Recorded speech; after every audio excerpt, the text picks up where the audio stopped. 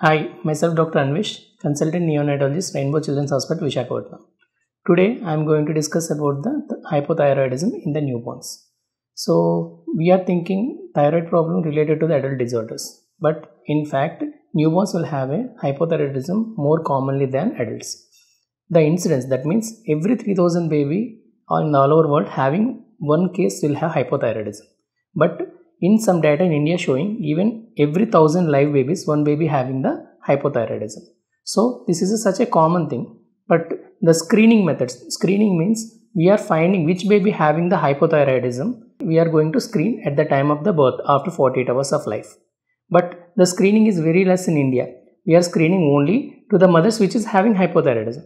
But in fact, mother doesn't have hypothyroidism also, still they have a thyroid problem. So we have to screen universally. What are the problems will happen in the hypothyroidism? Usually, the baby will have excessive jaundice, weight gain or excessive weight loss, excessive sleepiness, feeding difficulties. Not only that, these babies will have long-term neurological outcome also.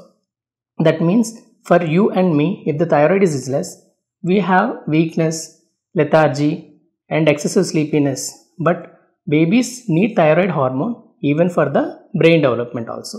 So, if we are not treating at early age, the baby will land up into the hypothyroidism, that is low thyroid hormone, eventually leads to the neurological impairment in the form of low IQ, developmental disabilities. So these babies need treatment right at the time of the diagnosis. So all babies need to get screening for the thyroid at 48 hours of life.